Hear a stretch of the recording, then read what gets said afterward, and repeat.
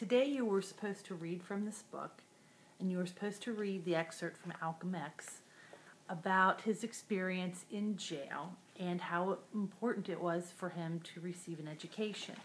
And during that time, he realized he truly wasn't going to be heard unless he sounded educated. And through these experiences, or the experience of writing letters to his friends and then later important people, he wanted to share that with the African Americans to make them understand how important it was to be educated. And you didn't necessarily have to be educated. You could be self-taught like he did during the time that he was in prison. And through this portion of this writing, he used the first person pronoun I. Instead of relating it through third person and using the objective point, he felt that by including his own experiences, it would relate better to his audience and that they would understand his urgency and importance in this message that he was giving to them. So that was one of the things that I want you to focus on, is what point of view is this being told? First person or third person? We never use second person, and we'll go into that for another lesson. The other thing that I want you to look at is, why was it important for this, for Malcolm? What is the purpose for this segment? Well, here in this excerpt, Malcolm X is blaming the white man for their undereducation because Malcolm feels that because they are not educated to the white man's level, that they can continue to suppress them and not allow them to have power. So that was the urgent message he was trying to get across to his particular audience, that in order to be educated, we need to go to school or educate ourselves if it's too late to go back to school, so that we can obtain the power that the white that Malcolm X did do to become educated and to improve that diction was to learn new vocabulary. He realized through his letter writing experience that in order to be thought of as a serious individual, you had to write like a serious person, sound like an intelligent person, and speak like you knew what you were talking about. But you had to have that vocabulary, and that was one of the ways he was expressing to his audience, you need to speak like an educated man. That will give you the power or help you to achieve more power, more credibility, by sounding like you know what you're telling his audience. That education gives you that credibility, gives you that respect, gives you that power, puts you on a level playing field with everyone else out there, and that you can no longer be suppressed, looked down upon, thought ignorant because of how you spoke. What you're going to hear me talk about throughout the semester is diction.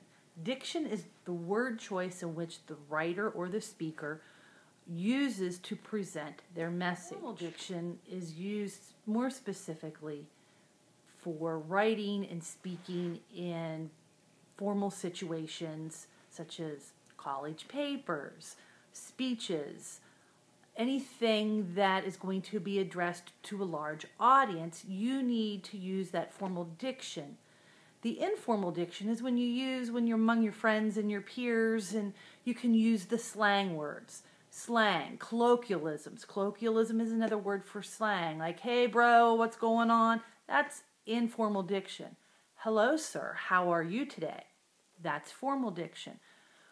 The more formal diction that you use, the clearer your word choice, the more credibility that will give you in your writing and your speaking. So that's why it's highly important that you use highly effective vocabulary. And throughout this course, that's one of the things we will focus upon. Malcolm X's piece, he uses formal diction because he wants to have that credibility.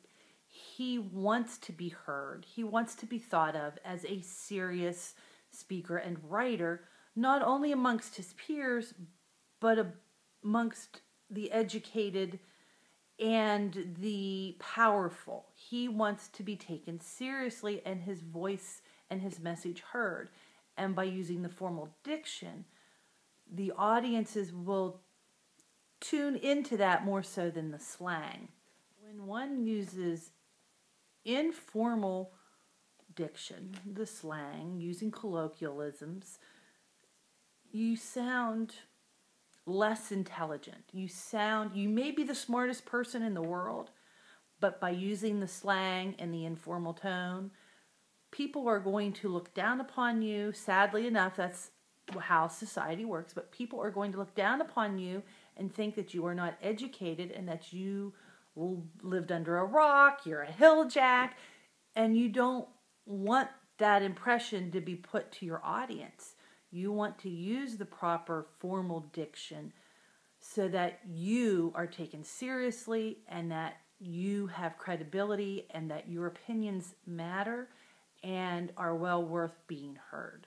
Hopefully you already viewed the little PowerPoint presentation that I made about rhetorical analysis and annotation and how to go about doing that. What I want you to do for the remainder of the class period, use those guidelines, those keys. There should be a handout. Make sure you have that handout.